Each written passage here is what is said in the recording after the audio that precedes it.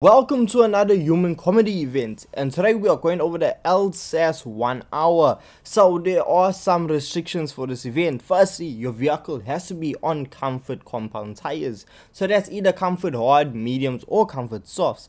It can be a road car or a racing car. It has to be under 460 performance points or less, and it has to be from 1979 or less.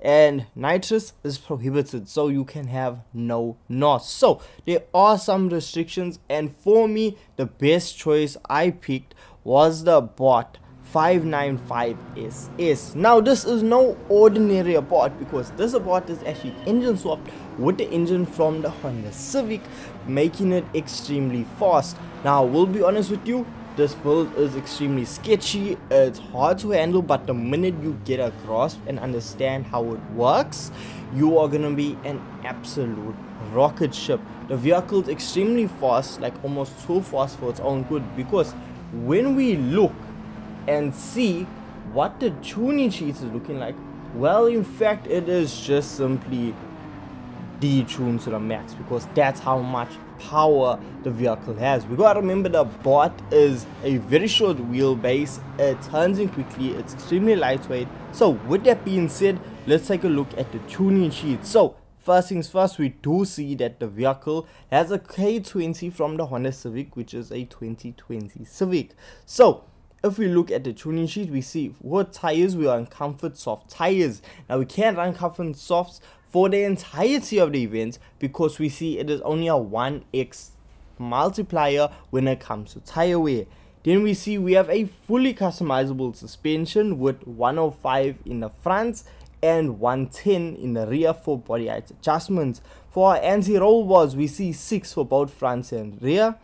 For damping ratio compression, we have 30 for both front and rear. Damping ratio expansion is about 45 for both front and rear. Natural frequency is 2.60 in the front and 2.85 in the rear. Negative camber angle is 3.0 in both front and rear. For the toe angle, we see we have no angle in the front, and for the rear we have 0.30 being pointed inward. For our fully customizable differential, we see an initial torque of 5, acceleration sensitivity set at 5, and braking sensitivity being set at 26. For downforce, we have downforce in the front being set at 100 and 150 in the rear. For our fully customizable ECU, we see 70 being the percentage it sits at, so it is fully detuned. Then for ballast, we see a maximum output of 200 and a ballast positioning of -50. Then for a power restrictor, we have it set at 70. Now for the ballast positioning, you can actually change this and adjust it, but you can actually change it and adjust it because we are still under the PP limits. So if you want to move it to the rear, you can, to just add extra weight to the rear wheels. So you can have some customization there. For transmission, we have a fully customizable racing transmission being set at 260 kilometers per hour with no adjustments made to the manual gearing. Then for turbochargers, we see we have a normal aspiration. We do not have an upgraded turbo. We have no anti-lag equipped, no intercooler equipped. We have a normal air cleaner, normal silencer, normal exhaust manifold. For braking system, we see we are using the standard brakes with racing brake pads. Now we see for clutch and flywheel, we have that set to racing. Then for engine tuning, we see we have a bore up, stroke up, engine balance tuning, polished parts, high lift camshaft S, titanium connecting rods and pistons, a racing crankshaft, all installed in the vehicle. And we cannot forget, we also have weight reduction stage 1, 2 and 3 equipped in the vehicle, as well as increased body rigidity. So that is the tuning setup for the bot.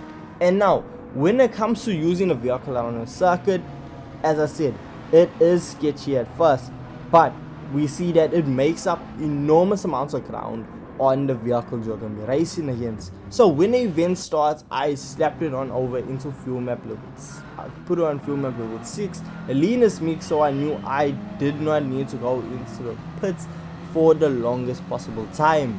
and we see that even though it was on fuel map level 6, it made light work of overtaking the vehicles in front of us. So it has more than enough power, but once again, it is the braking and the turning that you are gonna need to watch out for. I will be the first to admit this was an extremely sketchy build, but somehow I still managed to get the event done and managed to get gold, hence why I'm posting it. This vehicle is tricky to work out, but honestly, take your time, adjust the settings to what makes you feel best. Use my setup as a base, but honestly, even with this base, you can get this event done. We see that I actually make it up into first position by the end of the second lap. So it didn't actually take that long, and we see by the end of the hour, we actually completed 24 laps. So it was a very lengthy event, and the thing is, when it comes to setting lap times, my lap times were a bit all over the place because the vehicle is a bit all over the place. But I did see myself setting first an initial at first a fastest lap of a 2 minute 26 second lap, and then I was averaging lap times around the 2 minute 27 2 minute 28 second mark, just around that mark. But we just kept going and going and going.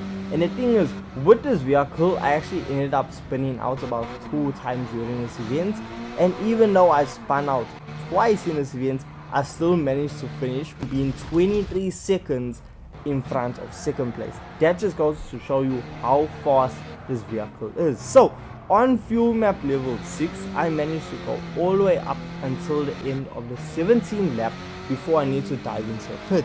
When I dived into a pit, all I did was refuel the vehicle, and that was it.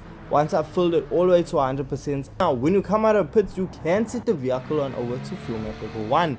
Initially I had set it on over to fuel map level 3, but I realized no, I can set it on fuel map level 1 and still make it to the end of the event. So that's exactly what I did, and I saw myself traveling at absolutely insane speeds around the circuit, making it a bit harder to handle the vehicle, but still having a lot of fun. And before I knew it, that was the race over. 24 laps were completed, and honestly, this vehicle is absolutely nutty.